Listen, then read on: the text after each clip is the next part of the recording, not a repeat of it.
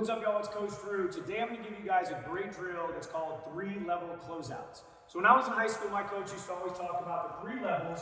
Level 1 being a catch and shoot. If you're open, we always want you to let it go.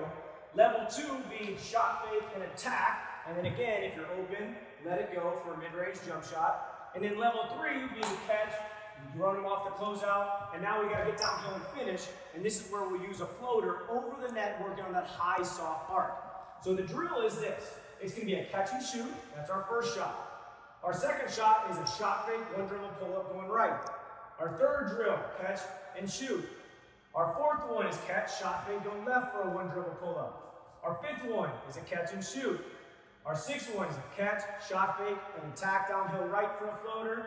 Our seventh one is a catch and shoot. And our eighth one is a shot fake, get downhill left for a floater. We've got 8 shots. We've got to make 6 out of 8 to move on to the next spot.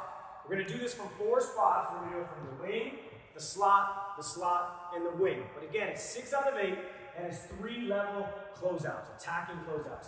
So now let's see Jimmy try it out full speed. All right, now we're doing full speed. So again, I always like to set the gun at 4 seconds apart. First one, catch and shoot.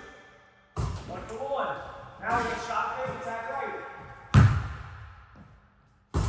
1 for 2, catch and shoot. 2 for 3, shot fake, attack left. 3 for 4, catch and shoot.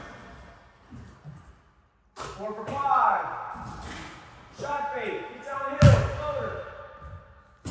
4 for 6, catch and shoot.